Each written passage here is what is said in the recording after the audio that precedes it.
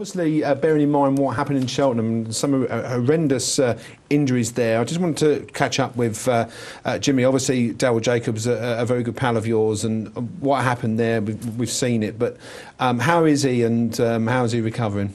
Yeah, he seems in good form. He was discharged from hospital on Monday, so he's back home now in Wincanton with wife Kelly, and yeah, no, he's doing okay. Obviously, it's sore, and I suppose it's.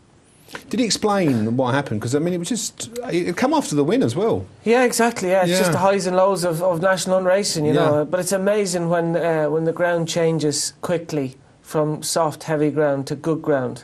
I mean, there must be 10 or 12 jockeys injured in the last 2 weeks, including Jason Maguire, Daryl, Brian Cooper. Yeah. You know, there's several lads real badly injured, you know, and it scares the life out of me. Well, you don't have to do it anymore. You're not in the saddle anymore. Yeah. So, I mean, obviously he was taken to hospital. Taken to the hospital, and he had an operation then the following day on his.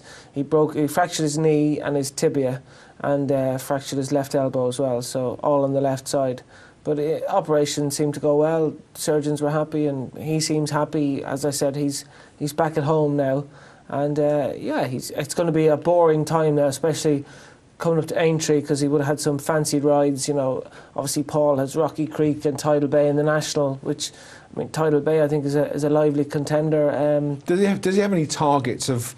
I mean, hopefully we'll ask him to be on the phone in the next couple of weeks. But does he have any targets of when the plan is, or is it just take day by day? No, you can't really. You know, if it was just stable fractures, you know, you usually get 3 months is the time, you know, for legs and different injuries like that. But because obviously they're both, you know, they're joints, elbow and knee, they're not just straightforward. That doesn't mean that it's going to be any longer. But it's possible it could be. Yeah, but you're going to have to say 3 months, and then where is he then? I suppose we're in March now, so it'll be June, July time, and you know there's not much point in rushing back for June or July. If there's any consolation, I suppose the best time to happen is now, because obviously the only two big festivals now are Aintree and exactly. Punchestown, Yeah, I'm sure he's going to, you know, with a job like Daryl has, he's going to miss some winners, but.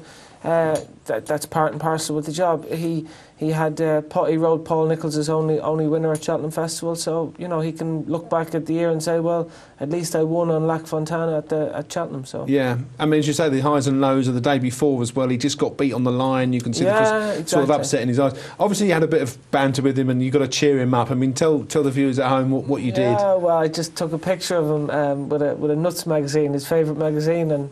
Nuts magazine have been on the phone wanting to do an interview with him, so that's his future career. I think he's going to be a model for Nuts. Can he model for Nuts, do you think? I doubt it. I doubt it. Right, okay.